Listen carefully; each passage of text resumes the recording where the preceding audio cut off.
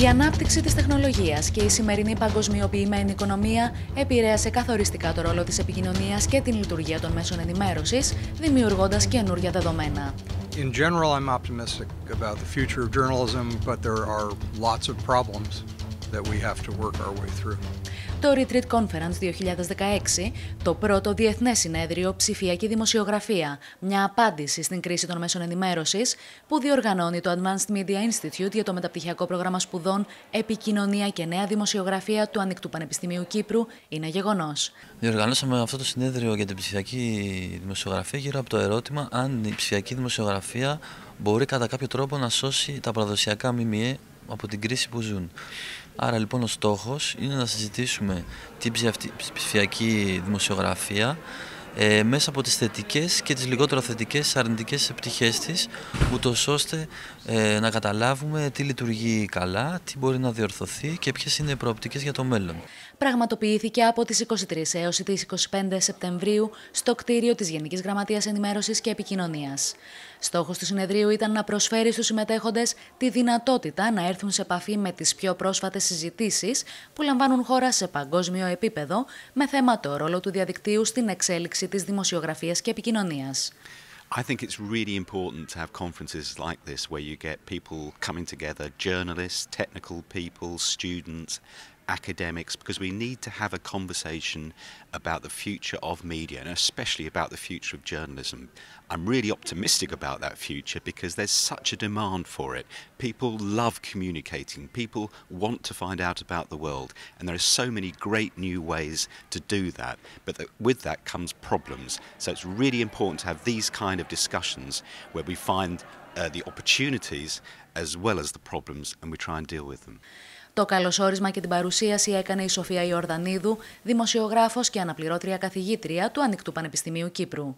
Χαιρετισμό απίφθινε και ο Γενικός Γραμματέας Ενημέρωσης και Επικοινωνίας Λευτέρης Κρέτσος. Θεωρώ ότι η ψηφιακή δημοσιογραφία προφανώς είναι μια απάντηση στην κρίση των μέσων ενημέρωσης, αλλά μια απάντηση στην κρίση πρέπει να είναι πολυδιάστατη. Ακριβώς διότι υπάρχουν πάρα πολλά stakeholders στο επικοινωνιακό σύστημα. Θεωρώ ότι ο οπτικοακουστικός κλάδος έχει τεράστιες προοπτικές. Υπάρχει πάρα πολύ ταλέντο σε αυτή τη χώρα. Από την επαφή που κάναμε με όλους αυτούς τους φορείς, τους πανεπιστημιακούς, ακαδημαϊκούς, ερευνητικούς, στο συνέδριο της Σύρου το καλοκαίρι, είδαμε ότι τρέχουν αρκετά projects και ότι υπάρχει πάρα πολύ ενδιαφέρον. Τις απόψεις του για το που βρίσκεται σήμερα η ψηφιακή δημοσιογραφία εξέθεσε ο Νταν Γκίλμορ, καθηγητής στο Πανεπιστήμιο της Αριζόνα και συγγραφέας. Στις διάφορες θεματικές που συζητήθηκαν, τοποθετήθηκαν γνωστοί ακαδημαϊκοί, δημοσιογράφοι, επικοινωνιολόγοι, κοινωνιολόγοι και ερευνητές. The problems include the fact that increasingly people who do journalism don't control the means of distribution and access, that third parties are taking control again. The tools are better than ever for creating journalism, but there are real questions about how we're going to pay for it, how we're going to make money doing it so that journalists can put food on the table. So lots of challenges, but the best journalism today is better than it's ever been.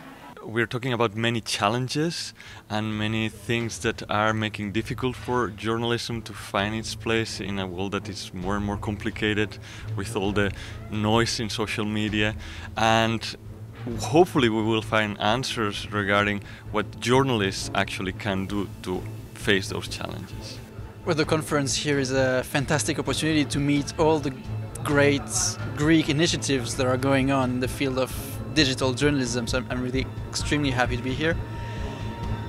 Digital journalism is definitely the future of journalism. It doesn't mean that paper is going to go away, but digital journalism is definitely where most of the energy is going to be in a few years.